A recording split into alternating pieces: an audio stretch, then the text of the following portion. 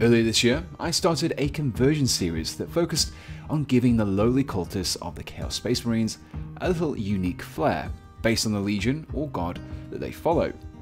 In that series, I tackled every first founding Chaos Legion, with the exception of the Black Legion. Those guys were a little more tricky due to the unfortunate status of being vanilla Chaos Space Marines. However, I sat down and had a think and came up with some ideas that I thought you guys might enjoy.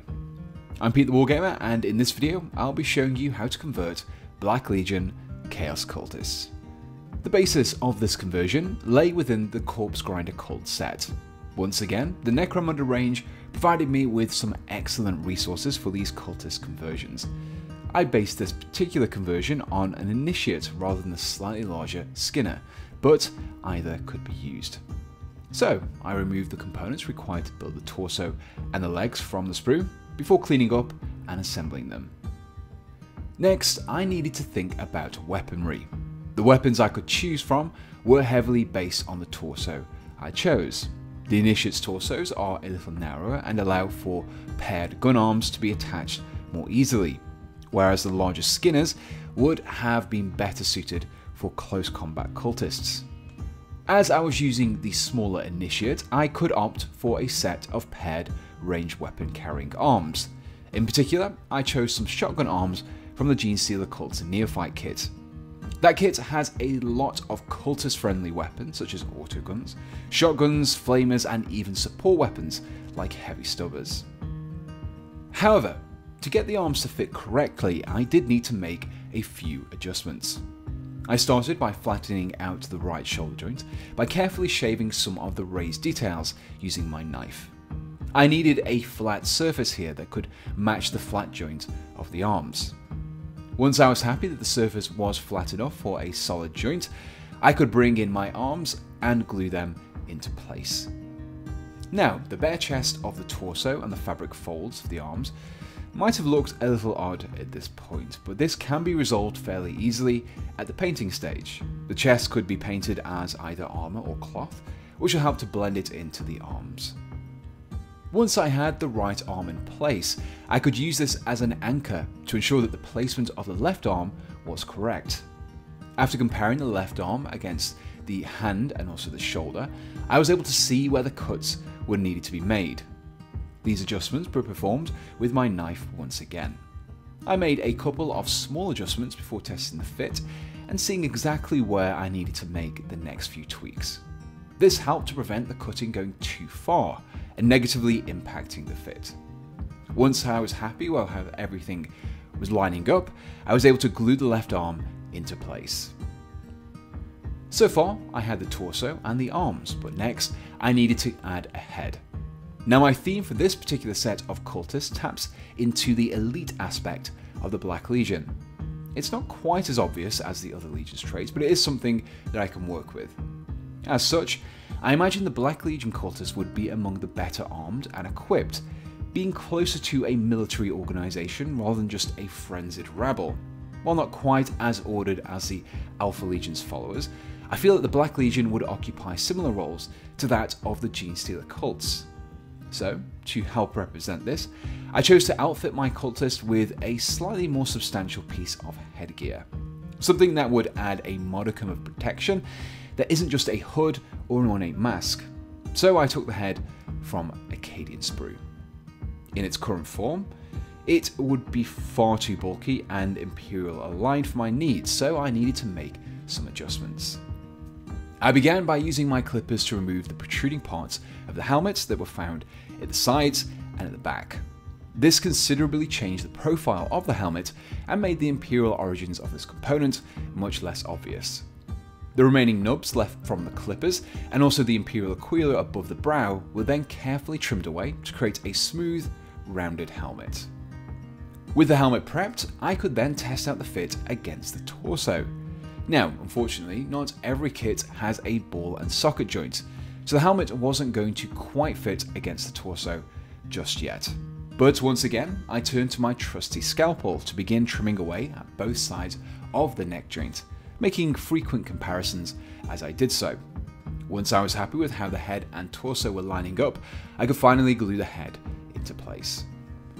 With the head in place, the model was completely serviceable, but the cultist felt a bit lightweight, nowhere near prepared enough to go to war, especially when I considered this particular cultist to be at the more well-equipped end of this cultist scale. To resolve this, I once again looked towards the Genestealer cults. Their Neophyte kit comes with a number of different backpack options designed to be used by the special weapon carriers of the unit. However, a good alternative to this could also be found within the Astra Militarum sets too, such as the heavy weapon squads or even the Militarum Tempestus for a slightly more heavy-duty appearance. Once I had selected a backpack, I could see that a little trimming was going to be needed to ensure that the pack could be attached to the Corpse Grinder Initiate's torso. So, after comparing, I started to make some trims to the back of the model to ensure a flatter surface was created. Once I was satisfied that everything was fitting together nicely, I could glue the backpack into place. By now, the model was looking a little chunkier, but he still didn't have that chaotic flair. So we needed some dead animal bits. Well, human skulls to be precise, which are technically animal skulls, so that still all works. These skulls were taken from two sources. The spiked skull was part of the Skull Crushers of Khorne set, whereas the regular skull was from the ever-useful Citadel skull set. With the skulls picked out, I just needed to pick somewhere to attach them. Around the belt and the backpack seemed to make the most sense, and I opted for the latter. The spiked skull sat nicely on a flat surface found at the top of the pack, whereas the unspiked skull was glued to the side. Here it blended in with the rest of the equipment and helped to bulk out the model even further. Continuing with the precedent of being well equipped that I started with the backpack, I next wanted to add some additional pouches and equipment around the waist. The choices for the components here are vast. The most obvious choice for human scale parts are the Astra Militarum sets. However, there are also a bunch of Necromunda kits that come with usable pieces too. I chose the pouches from some Cadians. Depending on which set you choose, you may or may not need to remove any Aquilus from them, but once you have selected your pouches, you'll be able to glue them into place around the waist. The final step to complete my Black Legion Cultist was to attach a shoulder pad to him. I kind of like the idea that these cultists would want to emulate the Chaos Space Marines that they follow. They may be nowhere near as well equipped or trained as their masters, but in their twisted minds, if they can look a little bit like them, they can fight a bit like them too. So I grabbed one of the shoulder pads from the House Goliath set. This was a particularly good find as it had the trim that I could paint gold to appear like the Black Legion colours. However, you could source other pads from the House Orlok or House Van Saar kits too. The shoulder pad was attached to the right shoulder, mainly because this had the most space to work with. I also think just having the one pad helps to feed into the haphazard aspect of the cultist too. And with that, all I needed to do then was to base and paint the miniature, which left me with this. And here we have the completed cultist. I painted him to match the colours of the Black Legion, using blacks, reds and golds for the bulk of the scheme. Again, feeding into that emulation of the Chaos Space Marines that they follow. I also added a little extra Chaos iconography at the painting stage by applying a freehand star of Chaos Undivided to the helmet. This all came together to create a cultist that could fit nicely alongside your Black Legion forces.